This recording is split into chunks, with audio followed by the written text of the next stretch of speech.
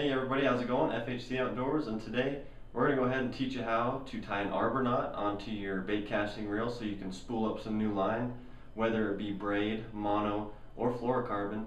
And basically you're going to need your reel, you're going to need the line, and really recommend a book if you're doing this by yourself. If not, you can always use another pair of hands from a friend or family member. So let's go ahead, turn this around and get started. Alright guys, so the first thing, I'd like to run the line through all the eyes on my rod and then through the line guide. From here we're just going to wrap the line around the spool. I like to use a little pair of scissors just to kind of help pull it out there.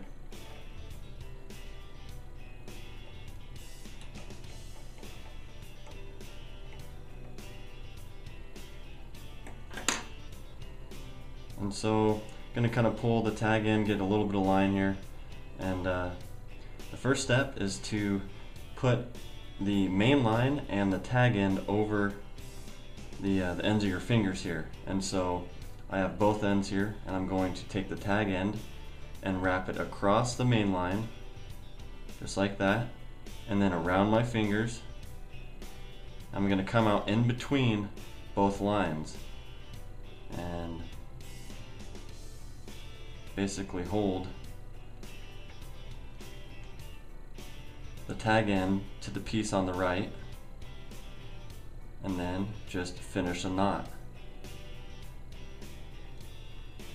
So what that did is it basically just tied a knot around the main line. The last step is to actually tie another knot right here in the tag end.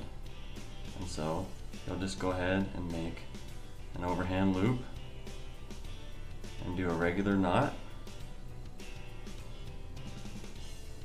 With mono it's a little bit trickier, but that's the finished product there.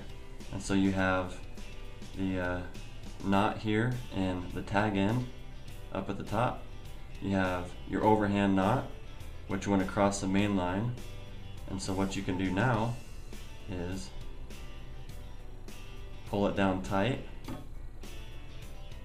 and continue to pull the main line until it stops, because the little knot that you tied in the tag end stops it and secures it